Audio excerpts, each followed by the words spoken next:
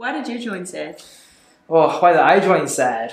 Well, as for SADD, I think that personally, my values, I want to make a difference in the world in the future. I want to try and help people out with, I want to solve the big problems. Like maybe that's not just to do with dangerous driving, but I definitely think that in the future I want to help solve problems. Yeah. And I feel that SADD can give me, the skills and experience I need to help fulfill that, I guess, kind of dream of mine. Yeah. How about you? I think I probably joined because I thought it would be a cool opportunity to try help out in the community. And I thought some of the things I would get out of it would be seeing change and also just leadership skills and working as a team.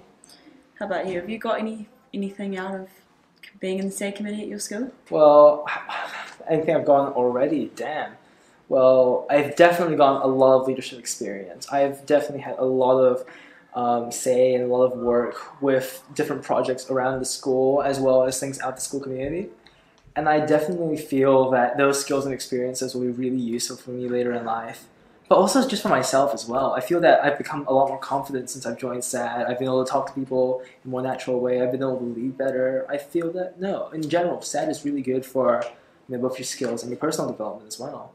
Yeah, that's true. Yeah. As well as helping out in the community. Can't forget that one. Yeah.